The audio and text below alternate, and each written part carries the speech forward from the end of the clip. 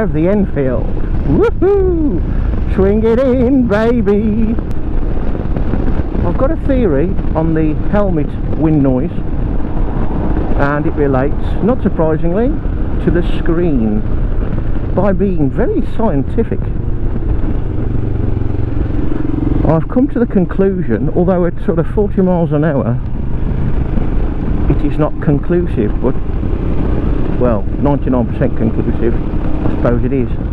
I need to go a little bit faster really, but it appears by just sitting more upright in the seat, thus, and dropping down to normal and then going down a bit, the wind is being deflected off the top of the screen roughly towards the top of the helmet, hence no buffeting. Not at 40 miles an hour anyway, sort of skimming off the top, but you're still getting the noise.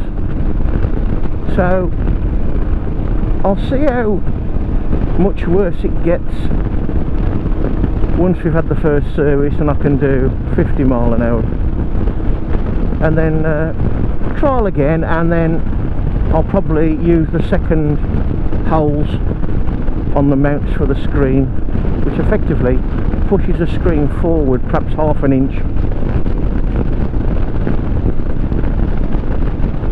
and thus throwing the air up off the screen a little bit higher up. So we're going to try that. I do like the look of the small screen. I haven't seen the large screen yet, although I have been told by a couple of dealers that there is one due at some point. Anyway, we want a bit of an emergency run en route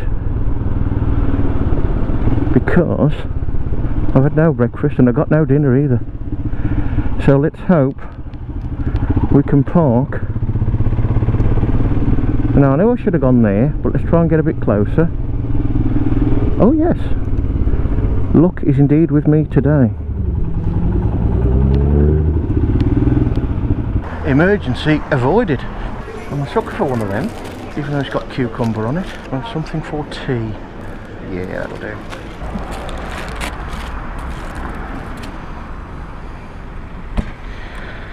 Handy things, Panniers. Well, I was going to go straight on, but it's looking like it's a bit mad. Straight into Brum. Have different routes for different times, and when you get bored of that route, which is like every other day.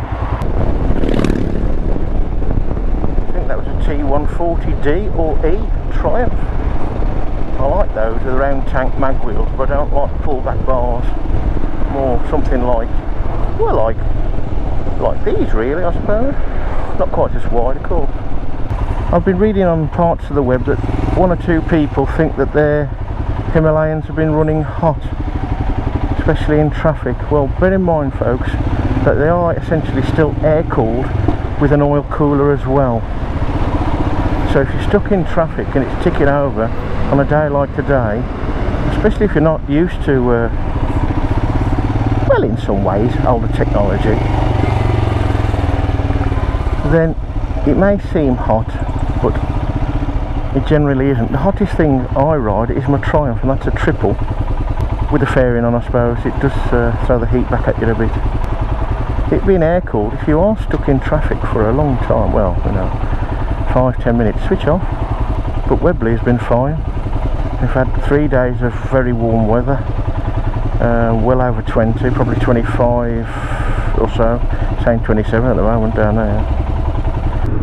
I was catching up on the racing so far this year on the web yesterday, seeing what was what, who won what, and I noticed that Guy Martin will be racing again this year in classic road racing in Northern Ireland, and he's going to be racing a BSA of some description. Oh, Evil Knievel! See how many vans I can clear. This bike was built for this road. Occasionally on this road there is a bit of road between potholes.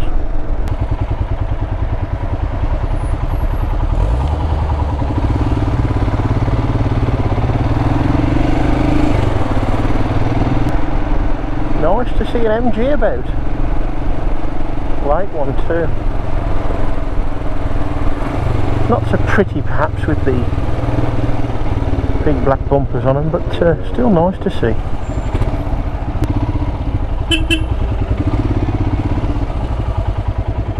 Another road that requires the use of a Himalayan. I wouldn't say it's pothole, it's just one pothole about 2 miles long. Apparently I've got a service light on. The little spanner thing's flashing, I think it's a spanner. Maybe it's because I'm close to the 300, I don't know. I shall have a look in the book later. Funnily enough, actually, that test ride one I had on, that had got a spanner flashing at me. I asked about it, he said, oh, we've got to knock that off or something. But that one had done 300, so maybe it is. But there's no obvious fault, there's no engine fault light or anything like that. So it must be just the service interval thingy-majig. We do have a goodly amount of engine braking with Webley. Perhaps not quite as much as Smelly, but not far off. Going down that hill, no throttle on, holding 40.